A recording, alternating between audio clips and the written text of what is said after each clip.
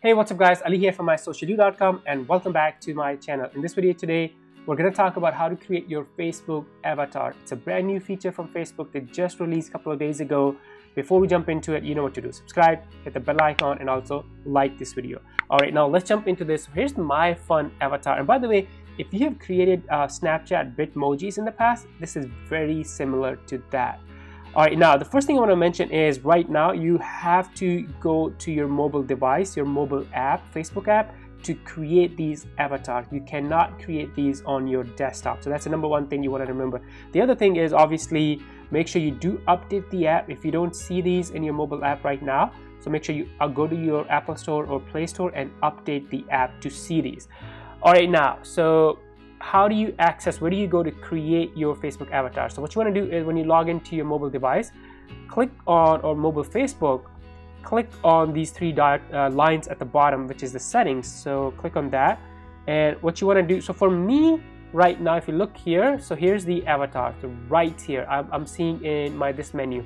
If you don't see it here, if it's the first time, you may have to scroll down and click on this section called see more, and then you will see your avatar right here. I've been using it consistently last couple of hours, so Facebook has moved it up. So in my case, I am gonna click right here to access my avatars, and it's gonna load mine. I already created mine. If this is the first time you're doing it, it's basically gonna walk you through, and it's very simple. It's self-explanatory. But let me just kind of click on edit and show you a couple of things here. So this is the avatar I created. By the way, looks like me, right? Let me know in the comments. Alright, so I'm gonna click on edit button, which is right here, and show you some of these options. So here's when it's the first time you're creating it, you're gonna have a lot of different options. So you can pick your skin tone. The next one is the hairstyle, short, medium, long. I'm not gonna change anything because it took me a while to really find what I like. But I do want to show you some options here. The next one over is the color of your hair, and then the face shape. You see, they really have done a lot of work, and it's really amazing. Complexion, lines, eyes, the shape of your eye, the makeup, eyebrows, glasses. You know, look at my glasses and look at this. This is the glasses that I picked, right? I think I should pick this one. No, I think I'm good with this. And then the color of your glasses, the nose. So if you go through these options step by step, and then you'll be able to, and then body shape and your outfit, right? So I picked kind of this outfit, but obviously you can pick, there's so many options you have here.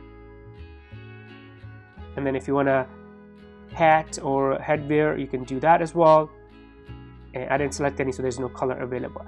So when you kind of go towards the end, when you're happy with your avatar, all you have to do is click on this check mark right here, and then Facebook, finish editing your avatar. So I'm gonna say finish, and I am done. Let me go back here. Now, when you have created your avatar, so how do you actually use it? So let me show you a couple of things. So first thing is this icon right here, the share icons. When you click on this, I'm able to share this on my feed, which is what I had done in the past or before. So when I click on that, it's gonna give me a couple of options. So let's see what comes up. It's still loading. Let's go. There you go. So I have a couple of different options. Look at that.